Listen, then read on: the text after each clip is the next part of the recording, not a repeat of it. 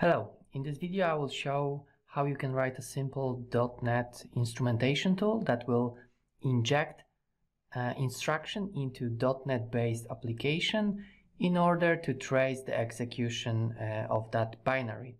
We'll use Mono.Cecil library to that, and I will show you how to write a simple version of this instrumentation tool, but of course it can be extended into a bit more sophisticated version in the future.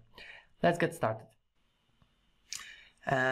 In order to write this application, we will just create simple console application. Of course, it can be WinForms or WPF application, but for our purpose, the console application is enough. So I will just create simple IL trace. I will call it like that.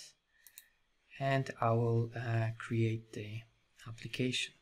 Of course, Visual Studio has to take some time to create the project.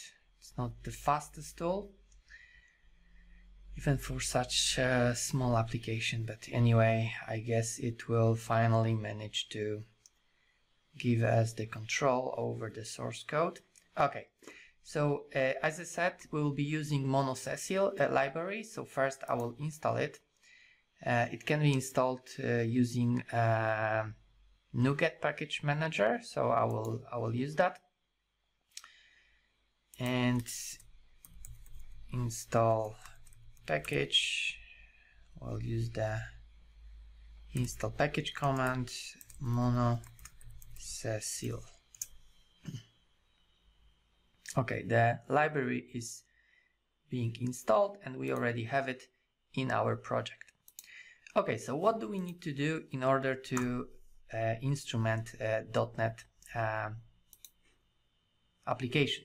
So our usage will be that we'll pass the path to the application in the command line. So first we will just guard that actually we have something passed to the application, and if it's not passed, we will just write a console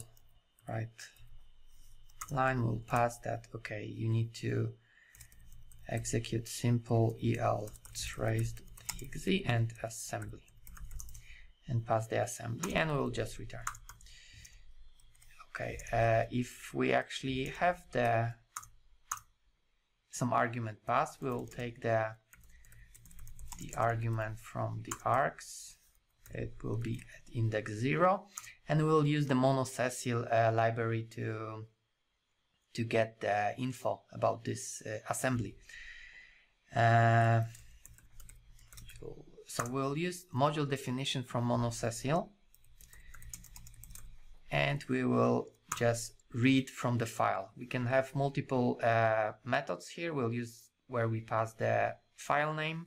I think for now we don't need to read their parameters. Maybe later we will use that, but for now it should be enough. Okay, when we have the module, so now we need to go through all the types and all the methods in this module and instrument them. So we'll just write a simple for each, and in module we'll get the types. We'll call the type, and for each, again, in the type we will go through all the methods. Okay, so we have nested for each loop. So the first one goes through all the types in our assembly, and the second for all the types. In each type we go through all the methods. Okay, so now what we need to do, we need to maybe first we need to check if actually our method has a body, because in .NET you can have an external methods.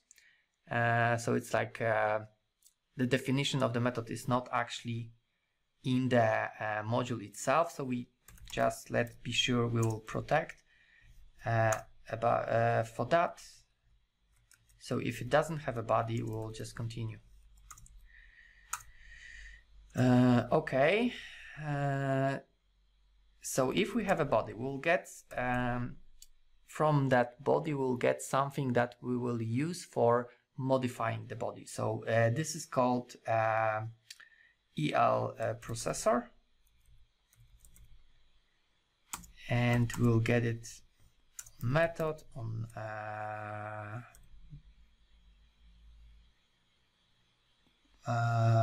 we'll get not module but method body and get EL processor. Okay, when we have this processor, we can now modify the content of the body. So what our modification will be, we'll add a console write line at the beginning of the method and in the end. So basically we'll write that we are entering method name and exiting method name. So what would be, of course you need a little bit of EL, but our instruction will be that we will need to add to each method will be ld str, so it's load string, and next will be call, and it will be call for console write line that has an object. Okay, so let's just write that. So we will first we'll create ld str instruction, and we can do that by instruction create. Our opcode would be opcodes ld str, and our string will be entering, and here we will have a method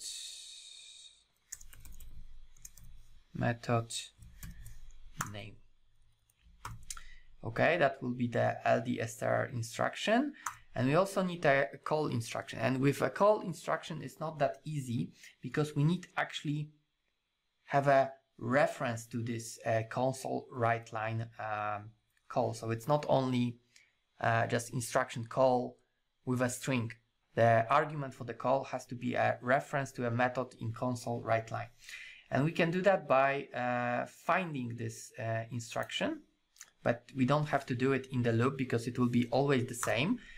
So we can write method reference here, console write line, and we can use on the module, we can import the reference, and our type would be console, and on the we want a console write line that has just one argument and its type of object. Okay, so this will give us, if it will work, it will give us a reference to a write line method on a console, and this method takes just one argument. We could of course get a reference to other objects, but for now we'll just pass one string to this method, and that's enough. Okay, so we'll just create this call instruction with the same instruction.create, but this time opcode will be call, and we'll pass this method console write line reference. Okay, so now we need to add those instructions to actually to our body of the method, and for that we'll use the EL processor that we extracted here. On the EL processor we have some method insert after, insert before, append, create we already use, emit. So we'll use insert before, but in order to do that we need to have instruction before which will actually add our instruction. So here I will just find the first instruction of the method body, and I will just use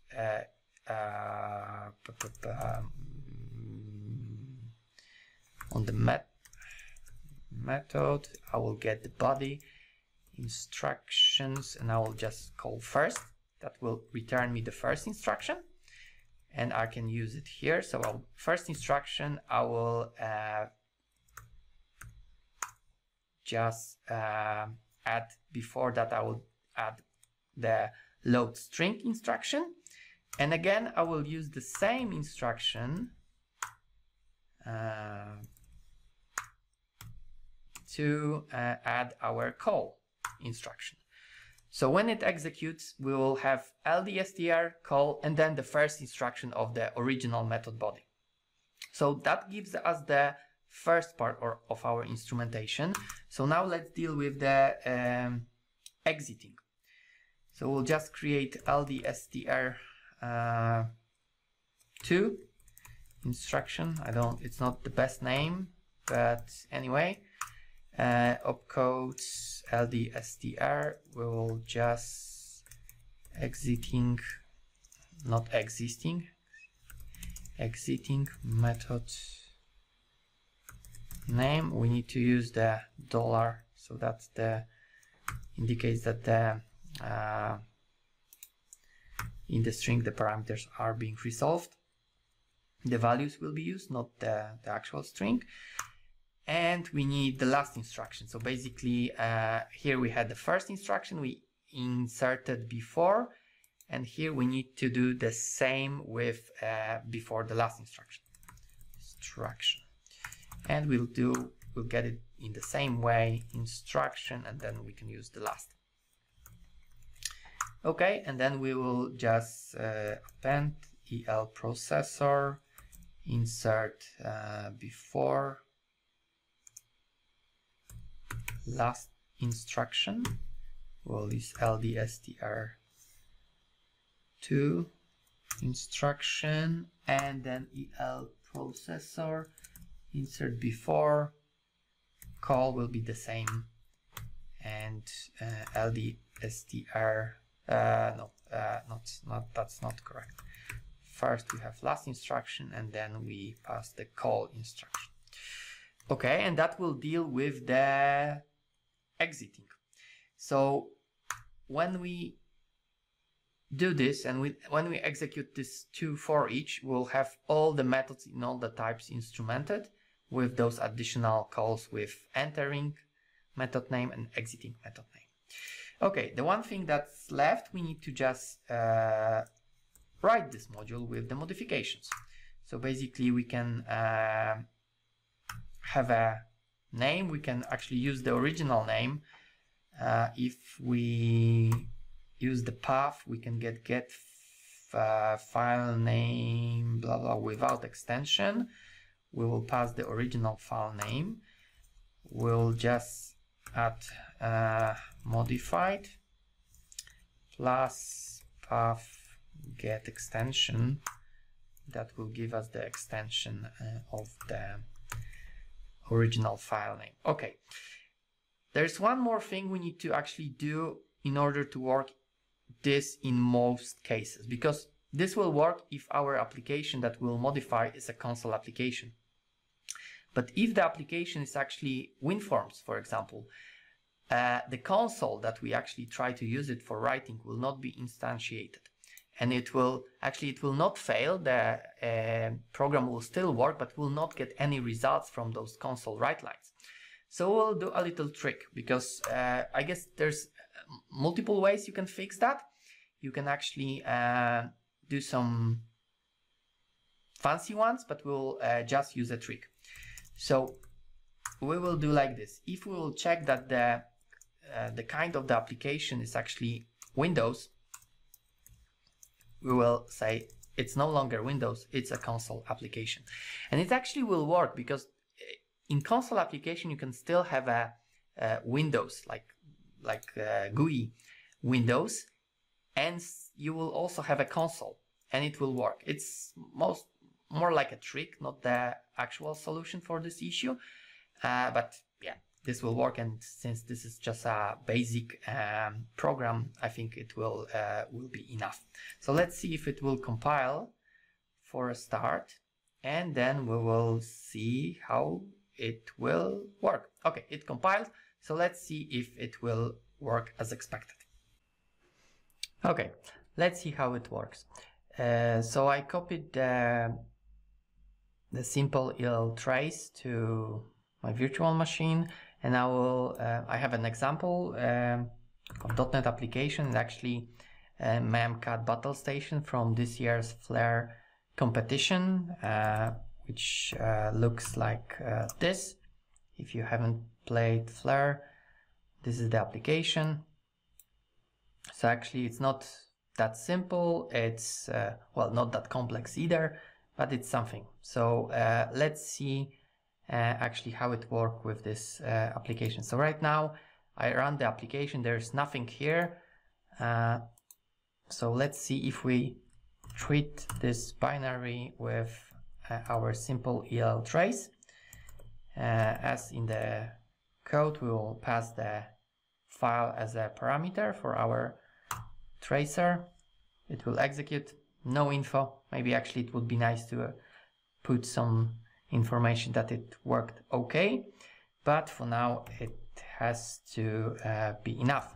So let's see. Okay, so we created a second exe, which has this modified added to the name. It's a bit larger due to the additional, I guess, instruction. So let's see how it will work if we actually run the modified version. And we already could see that there is some logging. So the logs of the application running being printed on the console. So actually there is something working. We can see that there is some constructor being executed, some properties with the get prefix, and the timer for the animation actually is being used. So let's see if we rainbow, we actually fire the first code. I think that was the correct one, and some more diagnostic logs are being printed. So yeah, so it looks like it works. So our simple tracer slash instrumentation tool works. So if you ever need to instrument .NET application, it's actually very easy to do with Mono.Cecil. And of course this example is fairly simple, but you can instrument more than just methods, and actually you can print more information than just name of the method. There's a lot of information you can extract from the Mono.Cecil that Mono.Cecil provides. And actually, if you would like to see extension to this video, just let me know in the comments, and I can record a little bit more how to do it with Mono.Cecil. If you like this video, then yeah, let me know. Thanks.